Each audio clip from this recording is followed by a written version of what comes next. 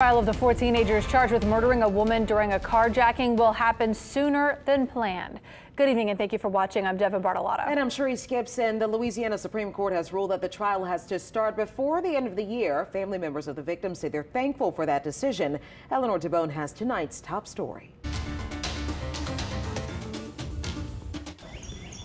Glad to see it being brought a little closer in. It was a gruesome crime that shocked the city. It was a horrible incident.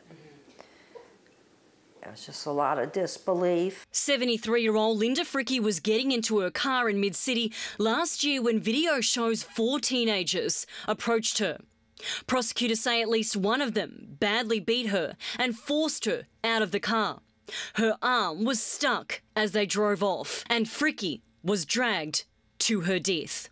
The 4 teenagers, John Honore, Brianna Baker, Lenira Theophile and Marquel Curtis, are facing second-degree murder charges. District Attorney Jason Williams decided the teens will be tried as adults. The trial was supposed to begin this year, but a court judge ruled the trial will be pushed back till March of 2024. That came after the defence won a motion for additional time to respond to the state's DNA and fingerprint evidence. But in a new ruling, the Supreme Court decided that the interests of the victim's family in closure and of the defendant's interests in a speedy trial must be weighed and balanced. I'm excited.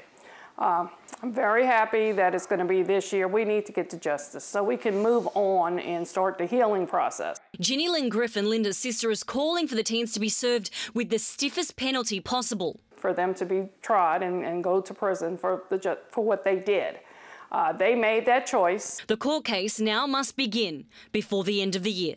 We're going to go to trial. We're going to be there. We're going to sit in that courtroom. We're going to watch the whole thing, and we're going to make sure that justice is served. Eleanor DeBone, Eyewitness News.